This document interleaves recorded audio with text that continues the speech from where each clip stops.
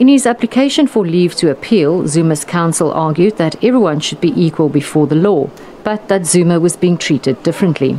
It was also submitted that Justice Koen erred in dismissing Zuma's special plea under Section 1061H of the Criminal Procedure Act. Zuma used this section of the Act to argue that lead prosecutor, Advocate Billy Downer, had no title to prosecute because of alleged bias, which infringed on Zuma's rights to a fair trial.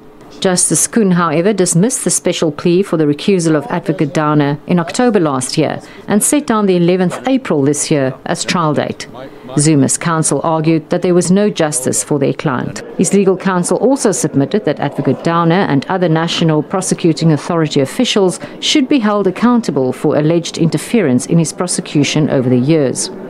The state, however, argued that Zuma's special plea could not be appealed and maintained that Zuma could bring an appeal on the infringement of his rights to a fair trial at the conclusion of the criminal trial. The state argued that Zuma had very little prospects of success in being granted leave to appeal.